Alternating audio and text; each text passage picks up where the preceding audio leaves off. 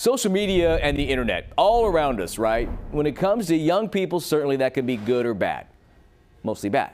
A 2022 Pew Research survey found 95% of teenagers use YouTube. 95%. So why are teens so drawn to these apps, and what can parents do to keep their children safe? Let's check out the answer.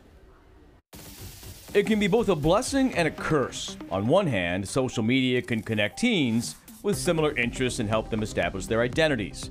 But there's also a downside. Keep in mind, teenagers really have not known a world without social media. For many of them, it is their entire world. Doctors say teenage brains are still developing, including the area responsible for decision-making, impulse control, and judgment.